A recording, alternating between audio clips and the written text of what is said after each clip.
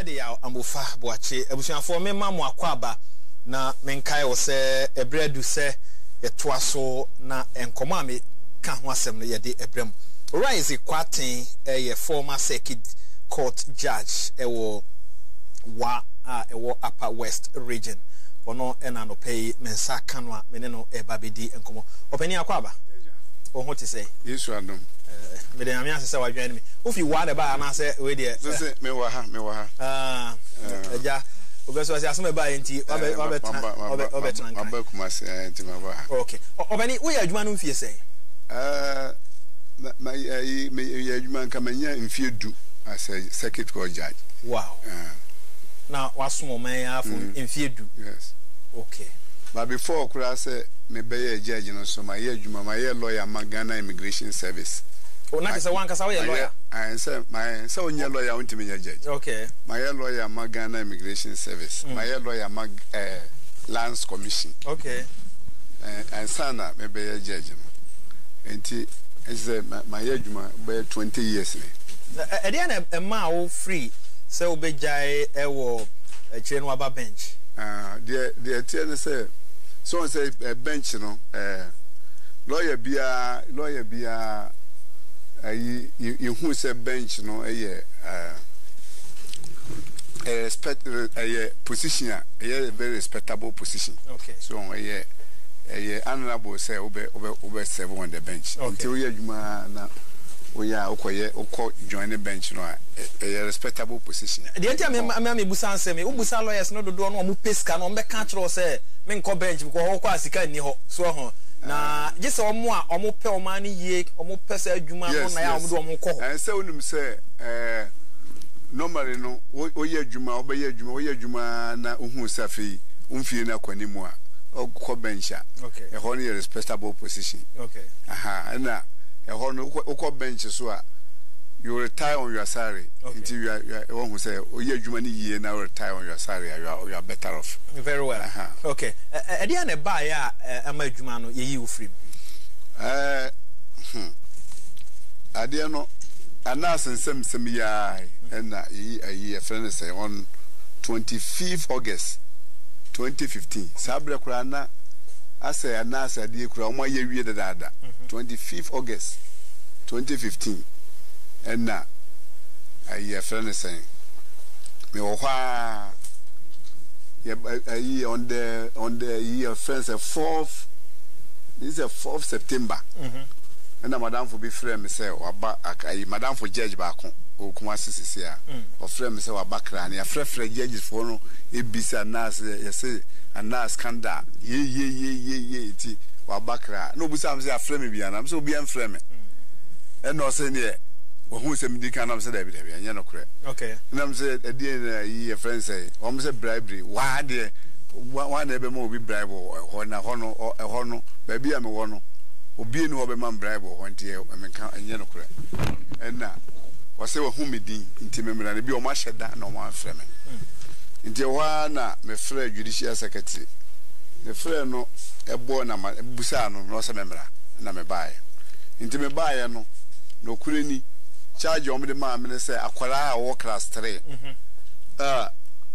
body 13 years omo ko chene ba accord say owie moto owie moto police for na de bae say ayi wa de okwa moto and then bicycle wia de it is a hobby na obai da no aye de bae no aye mremu no akwara a unyanya 16 years no ye de ba court ontimi mfa no nkore mine nti da no a na man bi no koye nti 9 months later anas abey allegation say wa be me bribe mama boy ni bill na say me ma bill no 9 months achieve wa be mam scam mama sa boy no bill but the boy is already entitled to be if he say those for go achi no kra obi utime fa no to na charge be no me be born class 3 o so wi moto it is a criminal offense criminal offense nti no wo hwa ya jumvina yi mu no akura wo class 3 no utime fa no nkore mind o ti ase na because you need enkwalare mind ho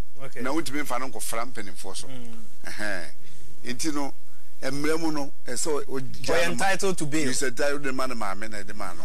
Na the man ya homete kura no say ye man be no 9 months achi afi na obetua bribe ba me ama akura ne be 9 months o akura no so every fee na e ba court o 9 months o after the grant of bail no was afi na obetua ntanase say rogue no ye criminal on no side na obia ma wanim with sa kwada no a nti e ma omde be kan sa say ye bro sika no wagyae no ade no ade friend say video a omo a me kohweye no video omo a won say ye judge foi ye djuma ye no e tora bi a ye a lot of discretion. Okay. Na ye djuma no say kofo bebre ntiase nti no de bia enkofo ntiase nti omo keka nsem bebre ade bia ye koso a won ntiase no ye nipa keka nsem bebre say ye djumbe na try at se bia kwala o hwasa na edi na semo a ye makwan ma Rosifo ba ho ye mapa nkwara no parents ba ho ye makwa ma school teachers ba ho ye makwa ma pressmen ba ho ye makwa ma bi NGOs.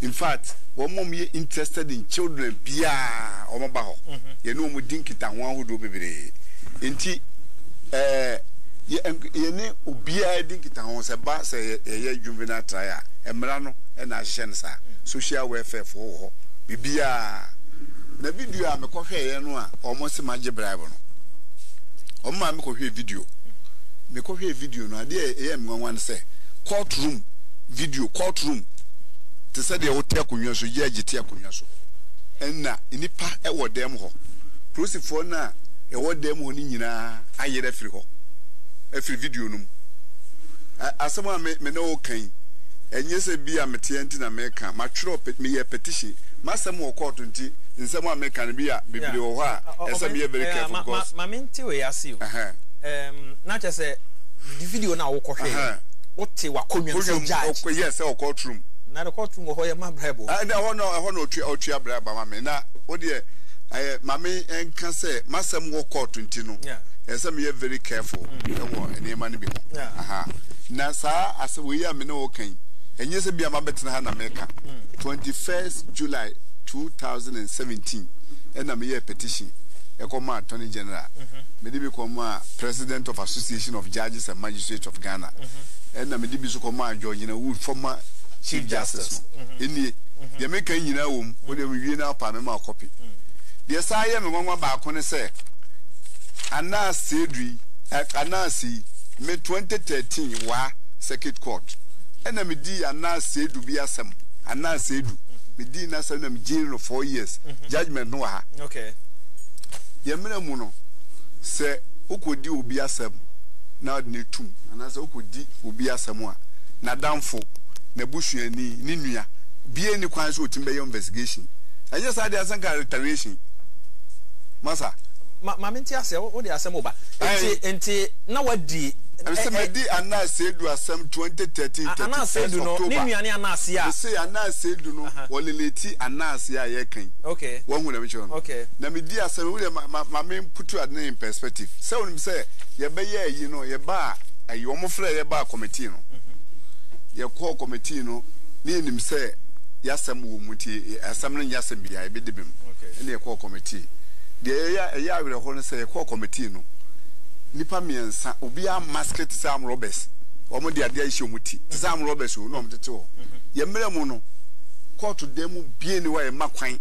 the whole world ye Ghana nko e makwan ma obi de ade ahye niti so obema evidence of court a wonhu nipa kro saman nti ya me wanwa pass Ghana mpanimfo ne ye nkofo ntimi prince so say enye anas ye nipa ba ko nipa miensa no omde ade ahye omuti no omtete ho ena ba ko kasa you ubusa no question was a question we onye interested e do baby o msa hanye ye raise issue say no o msa hanye court committee no say hanye court na afedie o mo ye ya o mo de o me nko a o mo de me ko tena eda bi mu anopa 8:30 me ba committee no me tena ho amane bo anajo no nkono 9 so na o mo frɛ masam can you imagine o mo ama me nsuo one bottle say anom even my community training kakra even military court martial akra o nyesa so mo do betena edem 8 o'clock ya flow come no atena hwa 12 hours no food nothing no water o complain here me complain am hwan o complain am hwan ya obi am person oti anti I to say ase ya plan ya de bi obi asuro say chinchina say yin kofo di yamra investigations or yeah any ya ujeli no yes me ba ho na me de fa so aba nti ye wie committee no wie na adwuma na e ba abonten no ye hu say evidence oba kan no anka video bi ho asem oba ho no ono anka say obetwa video bi anka bibia wo ayi ne evidence on be ma yi anka video bi ho asem afei engineer num say asem no nya asem bia afei ye wo ha December 7 2015 ni announce say nyina obia ana say yi circuit court ya ni magistrate for obi adi bia yi obi adi na say omonfa the committee no for report bia ma ye hu say e di gina wesu na yi wadie yi madi wie ye no na me sa call wa nti me call wa no na wa afo ni bi etimi na so say me hwe judgment bi a me maaye no eno na ade sa problem na breme me hwe judgment bi a me maaye nti madwen na me de madwen ni so nti bo mo be team ase no na mko hwe mu ana mhu say ana sedu 31st October 2013 me jeri no for 4 years no oye den okowia moto okay motorbike number M11UW7948 okowia sa motorbike no ene yedden ba court nti omo charge no for stealing and unlawful damage and me hwa di asem ni nyina na me jeri no 4 years nti cha say 4 years na me jeri no na say udum say sirem omu nyina ya nuafo na omu hu omu say nuafo nti no eno nti no omu buafu nti na ne ekwan bia aso no na say so omu de beto trouble na no relate no pa na only relate no say na hu say din no kra na masa o edi say me di osu na de osu no kra me say ye mra mu no say udi obi asem a wo hu say judge udi obi asem a emra no protect you against retaliation what the insurance and yes I dey say any judges for ntina ye ho time bebre wo nim sa because the bia ho tena se na udi asem a udi obi betum udi obi be call mind what I say e tore bia o de amro ba bi kotum a na udi asem na amro ba se bi tete dem ho yeah udi sa no mo tete dem ho enti no there's no way say mra na makwan for retaliation say bia udi obi akotum a na ni nua na damfo even say me de ko wa damfo kra ntimi me investigate me say wo me de ukotum wa adam for kren eni ho kwan what you say video na akohwe na obi discussion wonsem video no me say courtroom video de me hu say sika no hu say 50 knows you say amomo and say na tito te aye dem ho ba me say courtroom ni party te court dem ho police for na o dem ho na yi o mafiri ho police for na yi o mafiri dem ho enti wo hu say ade a omo ye ni nyina minim adekronti e ma omo ye sa they are very wicked people. When one ask or you rogue or you criminal or you corrupt, if it's a video no no it owns a Ghana for ye video no ba other than test the video no we say your original and say and your original. If it's a minute process for more than 10 what them no what me have traffic video na process ni bi enim and then you have a challenge you some for video no mara ni enko hwe baby prosecutor no na or friends say o me the court them a ye di asem boy no o me di asem ba no prosecutor no ye DSP Owusu Bempa ya promote na ma onya superintendent this wa Accra okay or them hobby or no the picture am prosecutor na mem so judge ti akonwa so what kind of nonsense is this wow Ghana ye asemba ye be hwehwe mu akona ase ehu bi penimfo eso mo hwe asem no ka ase ehu bi atom so a omu ntimi nka nokre for all this years na wa ye adwuma wo wa ni nyina no na nkrofo dis ka ba wo se be ma bribe masa senka bribe ntia na me lawyer for Ghana Immigration Service kama free ho na me lawyer for Ghana Immigration Service kama free ho se scan na me pa because me call Spain me no ma me sha se me busa asale na call bench me call so many countries ka ho no immigration and immigration $1 euro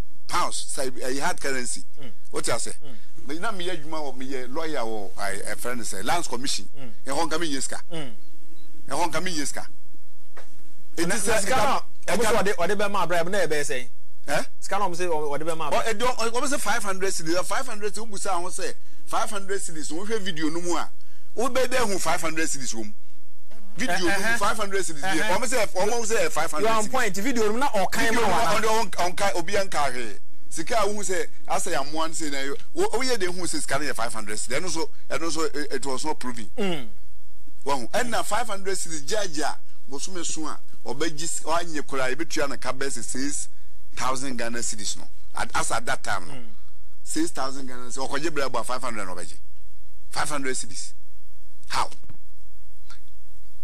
committee report munya bi kan ye na committee we na your friend is saying wafo no e kan sa akire me na me hwe ya na mko hu judgment no okay na me ma sa ba me wo fie ndi me nkokoto na me suma obi se onkoje ayi judgment we mrem na me man iska me man 100 cedis se me say no onko apply for judgment no okay no me busa se sika na de man no de koye de be on fa ko apply no on ma register and sign no fa mrem na me hia judgment na okoje brem me nti okoje brem me sakan na me ball cross e de me dase madwin ni okura nko wafo no na team ase nti no me sakan judgment no enna me sa ba kra na me apply for a friends and mom lawyer apply for a proceedings no okay committee no almost say omo yi edi no ko unim say a former chief justice George Wood say adna ye confidential on fam obia committee report no committee report no ye confidential me say besi ne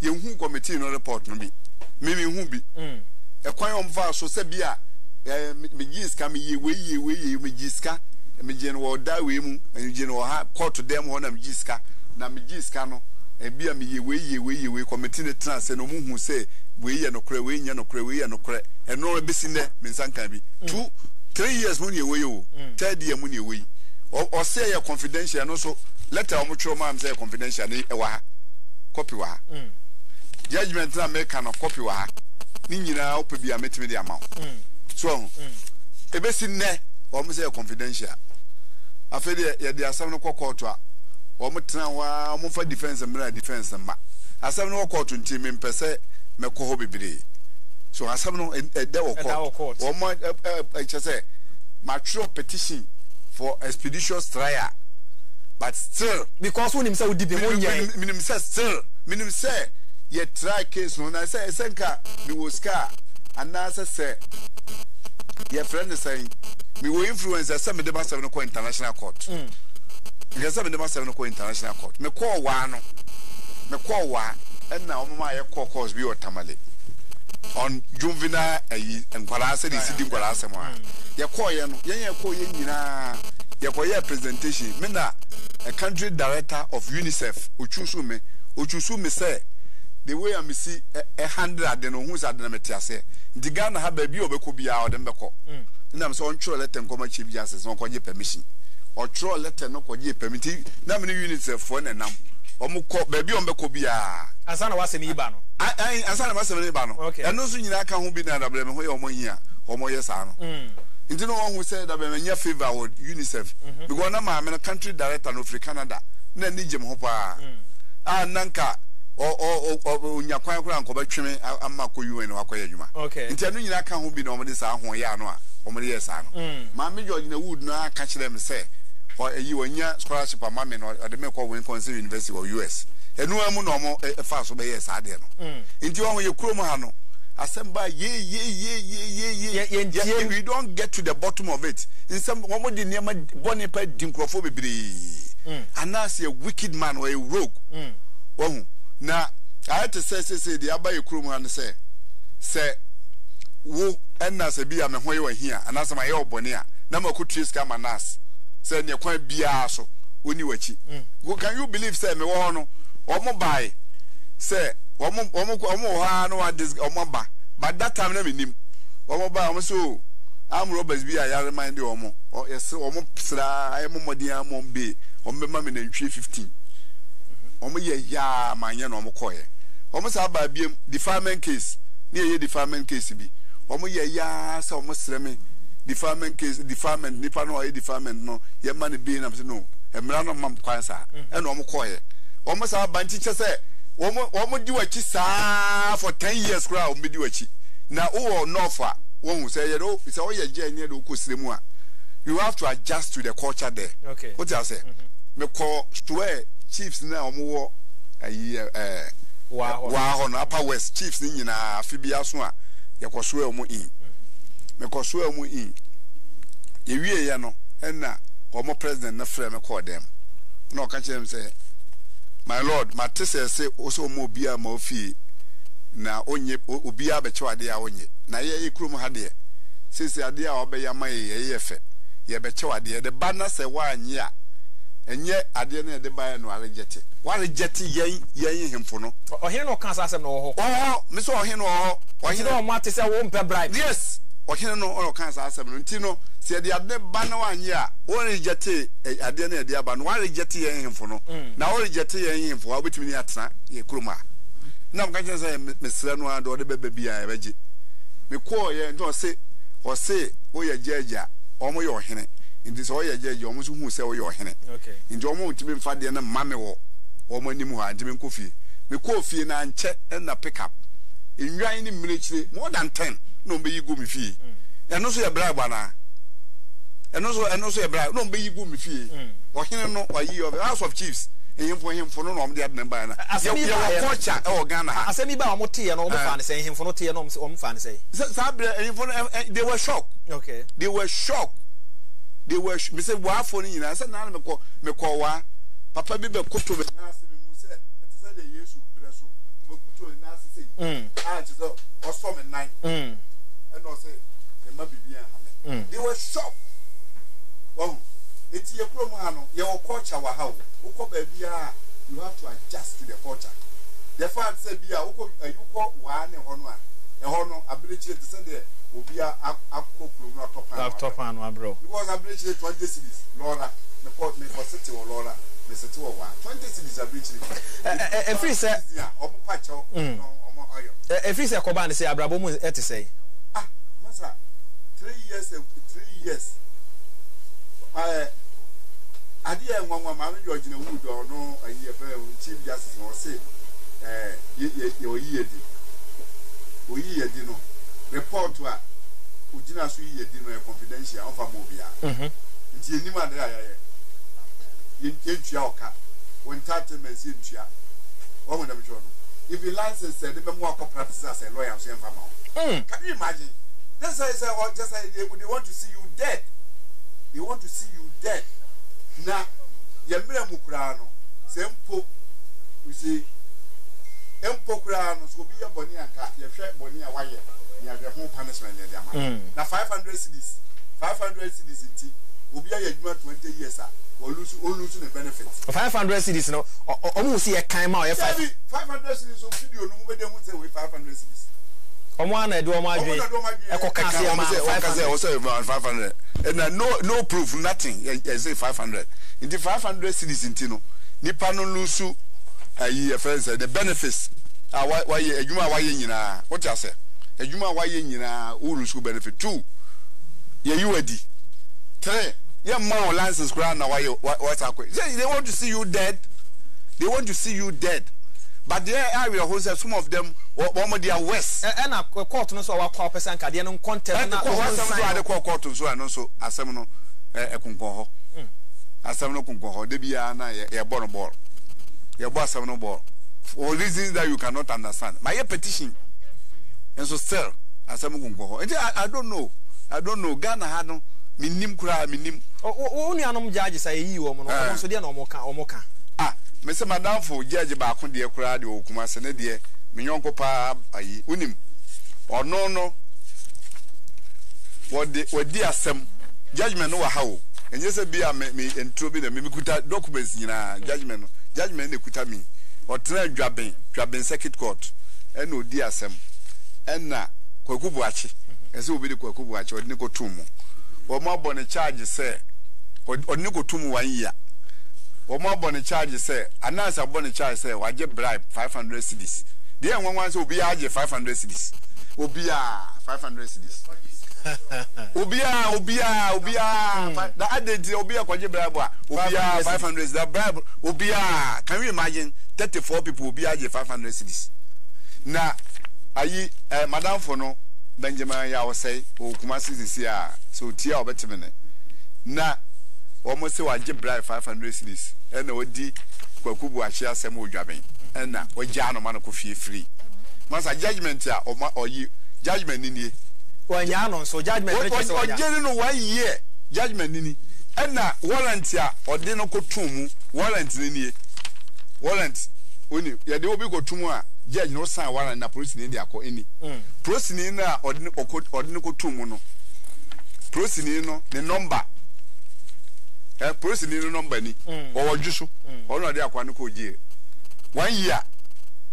And so still what do we about be almost saying you know the petty and that's I can't no. Can we stay in the country like that? Some no ma o man frontier say circuit court judge na owa Upper West region Ora Isaac Kwatin openi one kasa so lawyer ya waye adwuma Ghana ha do brebi no pese obeko bench esan say ho na offense obetumi aye adwuma de aboa wo man no na eto no wo anas video brebi etwemu yenyina beka yase judges akwa jiska emu nchirechiremu na ode maye no na ne ode ba chire die se yentiemu asem de anache se ahometi fi se ye ka se wa jiska obi ho agyan no na se nipa no dem na bia de asem kokko na yentie dia documents are here documents are here so obi anya na dwen so obeti and na enwanwan until you don't know the force wa etade na chi ayi omo eta chire ntia omo yesa you don't understand na bra mo ya petition e dia we nyina akọ ada na dada asem mo nka ho asem o manfo nti de tia ne se won se ya agye nkasa bebre na afi so me se ya asem no wo court okay nti no mabahada mababe kasada okay mabaha ne first time mabaha case ba first na me ba be kasa but when we do baby kura no so no amanfo sheda 13 say enye very careful because nkrofo na eni omudi no mo ye kaba omo wo guru so nkofo amo ye yinti me na meka chiro ne njubo hu se ya na hu se nkofo defend na omo ye eye se nwanwa won ye kaba pa na omo ye sa ne ma no ofani me da wase papa se obaye na asem no asem a ahometi me da ase se obaye nyame nka ho Isaac Kwatin former circuit court judge wa Upper West region na meneno din komono ebusuafo edisi ha na Roboke Momo Michael wansa na yatoa so na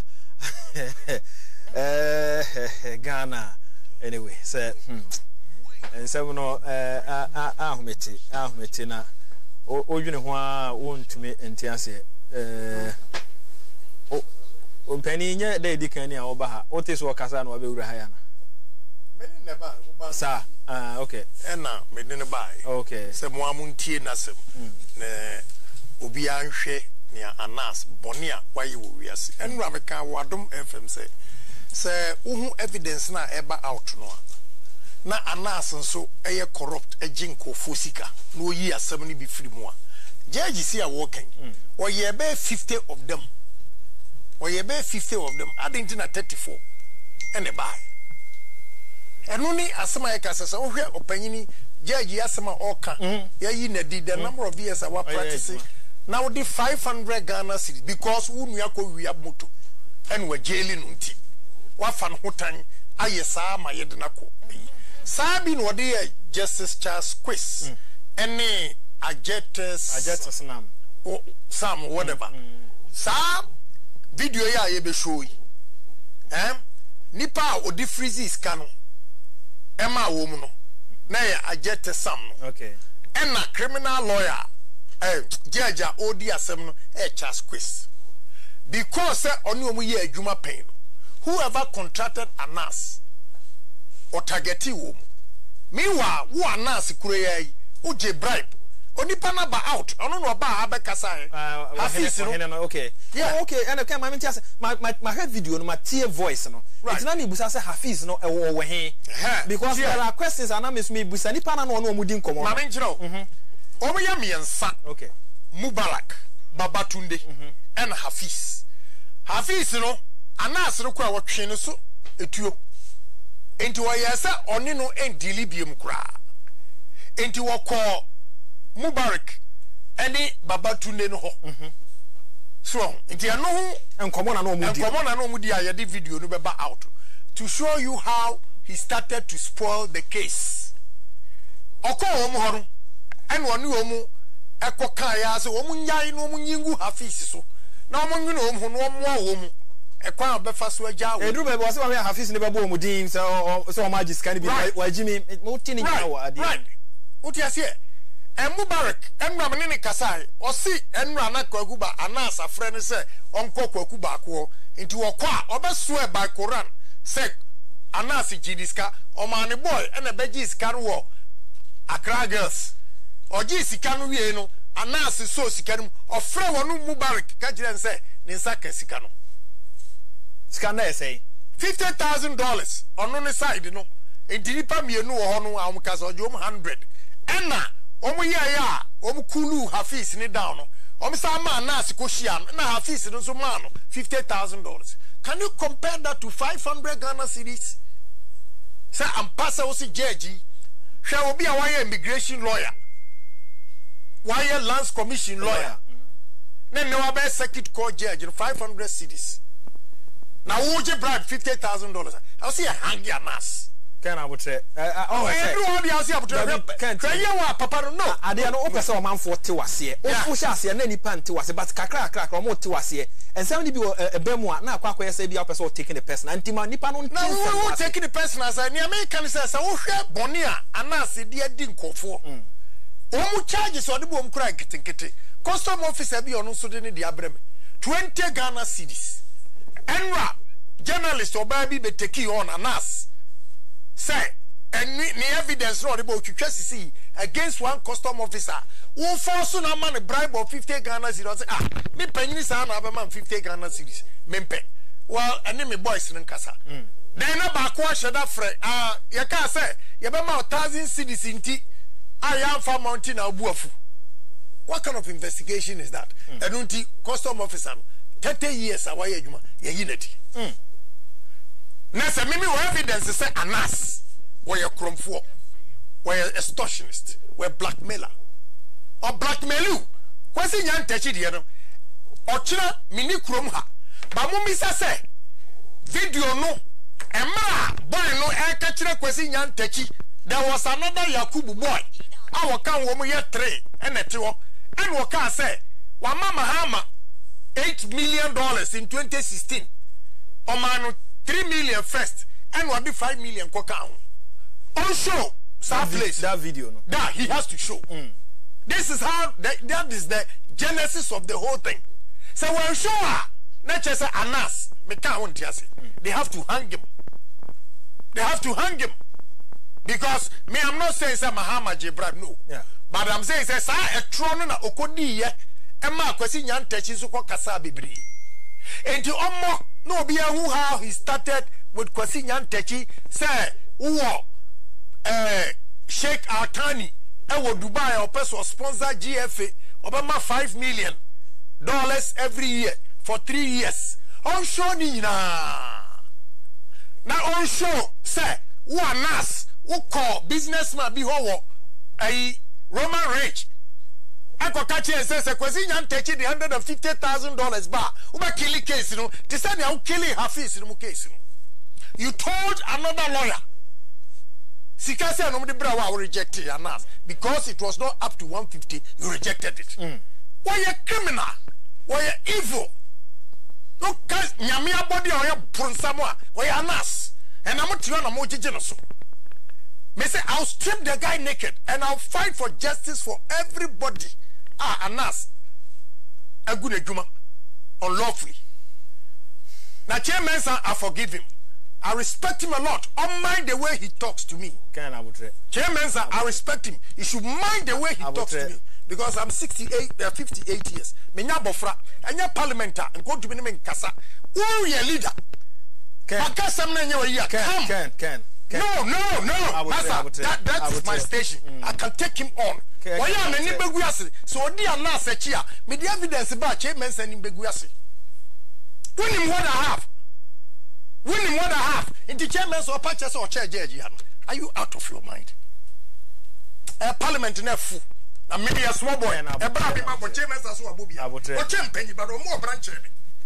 I only respect him, but what dear Gropa made it back on Poto, Miss Robia. Me parliament, I'm maybe 11,000 cities. Na me chop money kwa me man say kare yan call Hafiz asem no so yan fa went to me giri say the wo sha say wo kan no wa bia wan kasa yi abotre na wo say wo de eyo na Hafiz dia no I tell a chairman say me dead parliament investigation na se be won famra parliament anas bring the investigation na no cross obey or no say so obey investigation I tell no kata so is parliament more than judiciary. I didn't think show judiciary, now show parliament. Another form of government. Show. I don't know more new massa. Okoto ni budget. Nyanyantre de onko. I will fight for justice for every person in this country. And what all I'm doing is that justice for all, not justice in the interest of the strongest. We are not in a Plato's ideal world.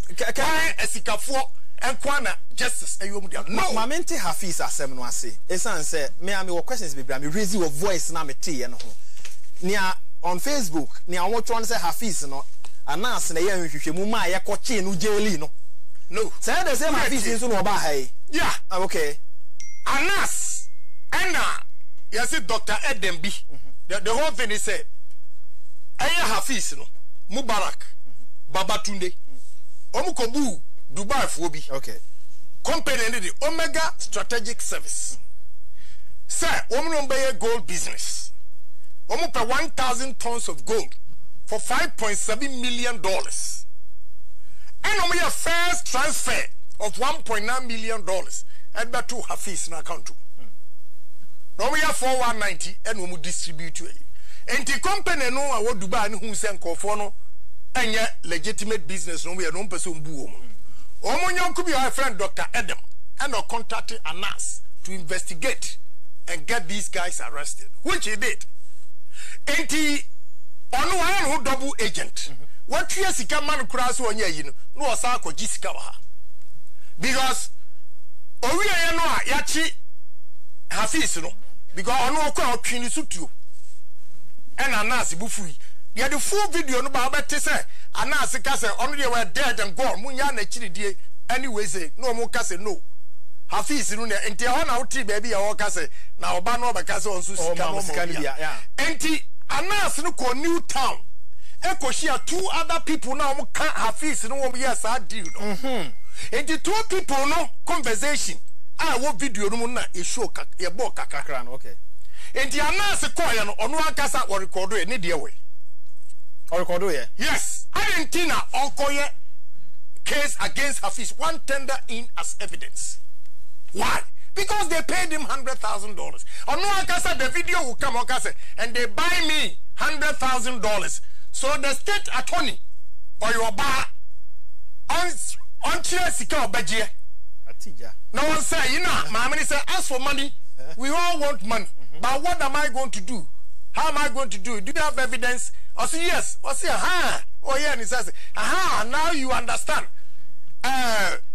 So I'll bring the evidence. Then the woman also said, if you bring the evidence, then I'll do it in such a way to correspond with where so that the case was spoiled. That is why the case got spoiled. It was not Charles Christ, the judge. Oh, video. You be show Monday, or show it here Wednesday, Friday. I net 2. You be show sa video ya or oni boys no kasa Mubarak ni Babatunde. We are Monday. You be show video no o free me na me person e follow na man 40 ase. Now baby Mubarak any Hafiz no nyina fe do mo agree ya oko say case ni nyina no. You hear or you see say when you woman no and negotiate. Then you know who announces. And then a case $1.9 million. And you have Hafiz in about business or go jail. He was arrested the first time. One take, Kwakuba say case. News far, or Kazas our case, and a Charles Chris and a Bazaar. And then a judge to be as ambassador. It is because Anas and Okohu state attorney Obano and will be a case in the bazaar. Now you sit there, now will be Charles Chris, my friend. Also, when you relapse, Quabium. When you stroke, yes, what touch motor. What you say?